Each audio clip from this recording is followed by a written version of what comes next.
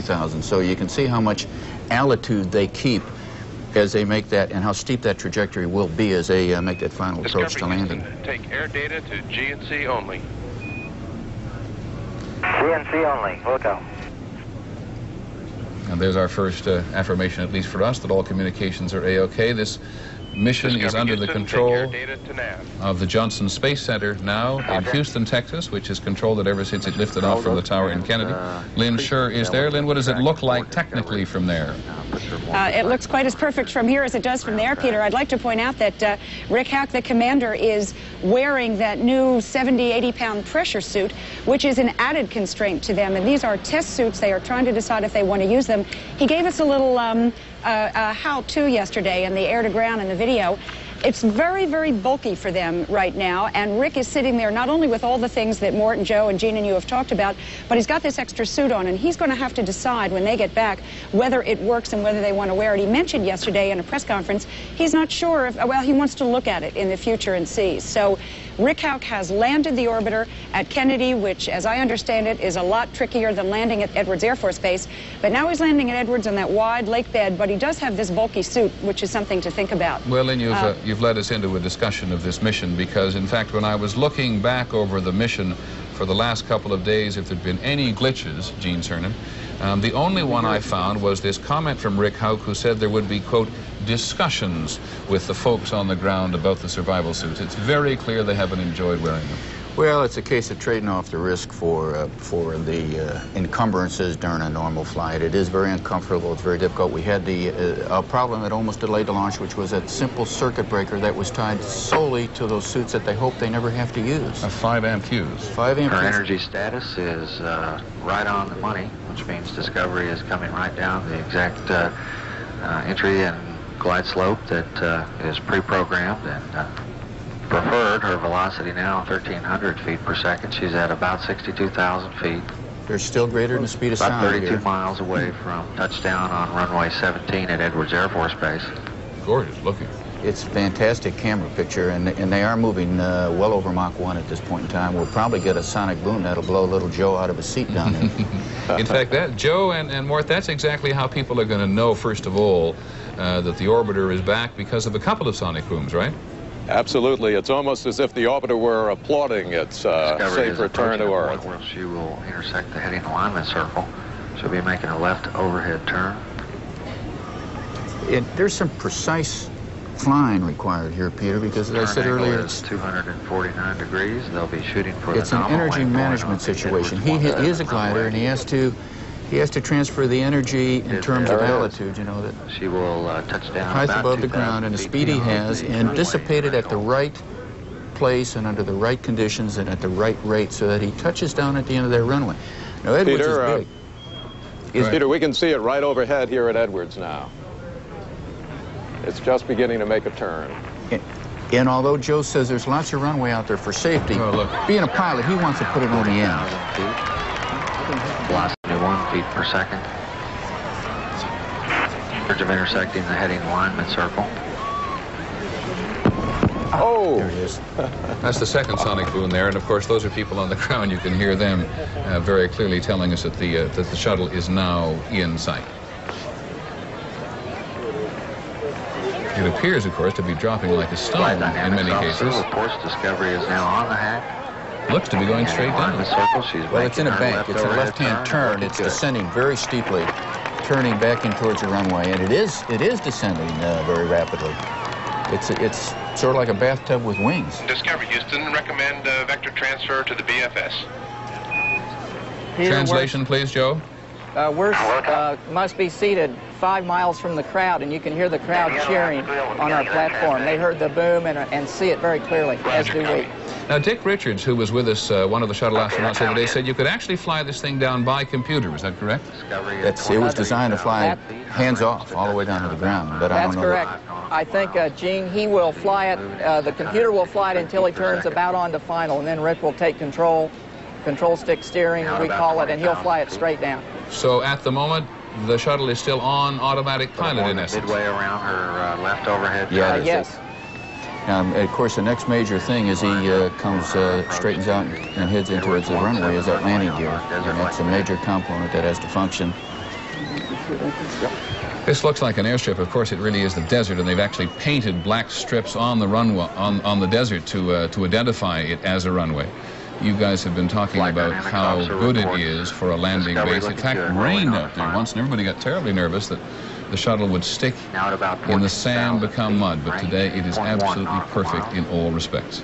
Peter, the Air Force and NASA has an acronym for everything, and it is said today that all the FODs have been cleared from the runway, foreign objects and debris. They've done a sweep of the runway. Remember my first recovery of the first shuttle, you can almost feel the presence. There's something happening as it came to this point. Winds are calm. Looks real pretty.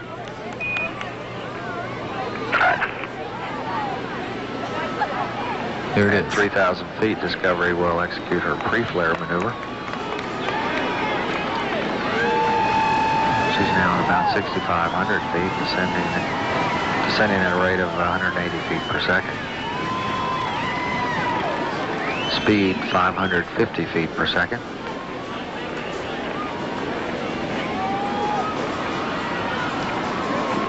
$1.7 million miles since she left Cape Canaveral 4 days ago.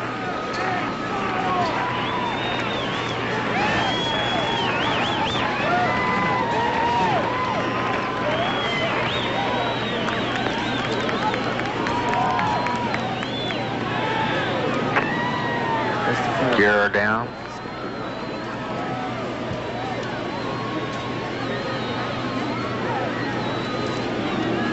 The gear down and locked. The report from Mission Control. Best. All right. Main gear touchdown. Commander Hauck now rotating the nose down, standing by for nose gear and touchdown. They don't come any better. He had like a baby when he let that nose come down. Now, one of the problems they had in earlier landings was applying the brakes on. And everything looks just to have been smooth as silk here. In the distance, the national anthem.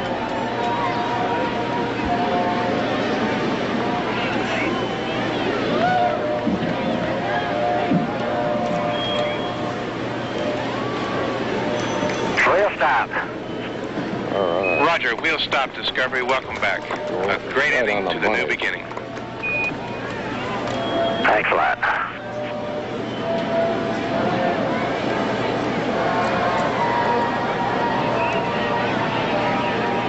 And so Discovery sits at Edwards Air Force Base on this glorious day, and we listen to the final few bars. Discovery, This is Discovery. Heavy rate.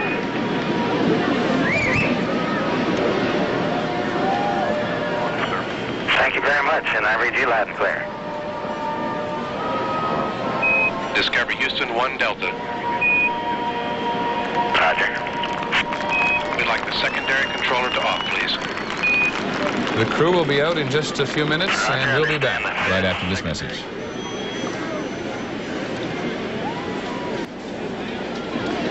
Discovery on the ground at Edwards Air Force Base in California. A couple of hours drive from Los Angeles, a couple of 100,000 people there. Let's listen now as they talk to ground control at Edwards.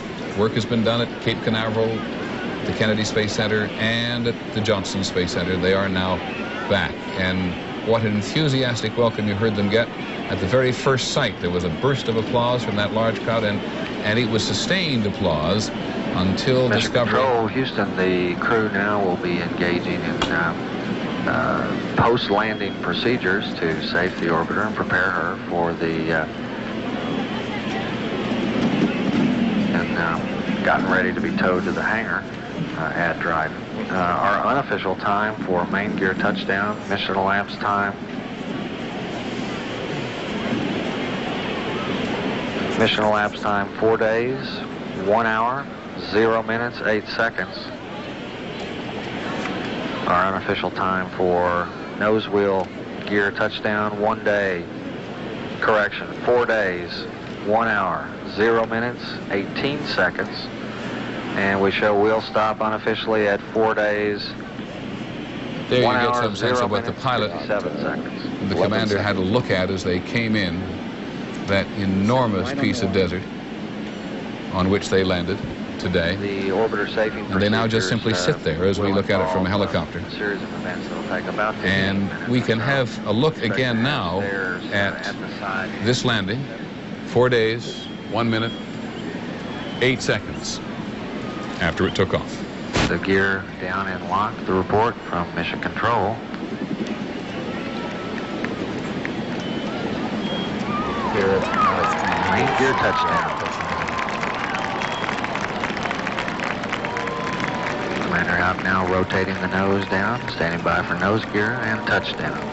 What I missed on this occasion, Gene and Cerner, was that little aircraft he used to fly alongside and count the feet off the touchdown. He seems to have been able to do it in a different way this time. Well, I was looking for the chase aircraft when we first saw the shuttle coming through about 50,000 feet, but I didn't see him, and I don't know whether they used him on this flight or not. They certainly didn't make a pass after the shuttle landed. Now, give us some sense. In fact, let me ask Joe Allen, because you've come down on this particular vehicle. Joe, what goes on at the moment? They won't be out for as long as 30 minutes from now, right? That's correct. They still have quite a long checklist to go through, and it's mainly turning off equipment. They'll bring it to a point where the orbiter's quite safe and is happy to be left for a while. Then they'll come down, and a backup crew, support crew, will go in and finish the job. They should be coming down the steps in about 30 minutes. So what are they doing at the moment, Joe, specifically? They're going through a post-landing checklist, calling off switches and throwing switches. We'll hear them also talk from time to time, I would guess, with Houston. One of the impressions we had here, and I asked this to Joe and to Gene particularly, is that it was all gentler in all respects. And on previous missions, we've looked for some of the tiles to be missing from the heat shield. Nothing appears to be missing, at least at this distance so far, Gene. Well, this may be credibility to the effort and work that was put into this particular space vehicle during the last 2.5 years. There's a lot of changes that went in and somewhere to the structure of the wing, which I'm sure affected some of those tiles. Joe, did you notice anything at all? Not a thing, Peter. We've looked at it through glasses. It looks shiny, brand new. Hard to believe it's traveled nearly, as you say, 1.7 million miles this trip, for a total of about 22 million miles, I calculate. Peter, I noticed something. The unrestrained joy gave way to Joe Allen grabbing his wallet. He says he had a bet with Rick Hauck about landing right on the money, right on the mark, and he thinks he lost some big money here. Hauck put it right down, right about where he was supposed to. I'm happy to lose it. Happy to lose it. Well, we won't embarrass you, but they'll take this off now and then. How soon will they get it back to the Kennedy Space Center in Florida? And how long will it take, Joe, to get this thing ready to fly again? Once again, it's not scheduled to fly for several months. The next machine up is Atlantis, if I remember correctly, which will go in November. It's being prepared in Florida right now. Do you have any, Mortan, Joe, some final impressions about this overall mission? Well, let me preface it by saying that one of the things that struck me was that everybody was phenomenally interested in the liftoff, and that caused a rejuvenation in interest in the space program. And then it kind of tapered off until landing. What do you guys think? Well, I think that's bound to happen. There was so much excitement at launch time, and there wasn't an awful lot for the astronauts to do beyond the first day when they jettisoned that communications satellite, so I think that was natural. Everything looked as if it had operated almost perfectly on this mission, but frequently after a few days of examination, NASA comes up with a problem or two that did develop that we just didn't know about. But it sure looked like a great mission to me, and probably to you too, Joe. Joe, within the space agency, it must have given people a tremendous boost and a rebirth in many ways. There's no question about it. More comments that the timeline was not filled. NASA had reserved lots of time to troubleshoot problems that they felt would arise in a machine that had not flown for nearly 3 years. And lo and behold, the cobwebs had been taken out prior to flight. There was nothing, I think, unusual that happened. The crew had time to enjoy the flight a bit, and it's a near-perfect mission as far as I can tell. And Lynn Sherr at the Johnson Space Center in Houston. What have we learned from this one, Lynn? Well, I think what we learned, Peter, is that never again are we going to say that spaceflight is operational. If you'll recall, back in July 4th of 1982, Ronald Reagan was there when Columbia landed and said, "I declare this operational." Spaceflight will never be operational in that sense. I don't think that NASA is going to be in anything but a test mode and a test mentality for a long time. This flight technically cleared away Challenger, and now we can go on, but it's still in a test mode. Peter? Okay, Lynn, thanks very much. And Gene, what are your observations at this point, I think I know. A nation with renewed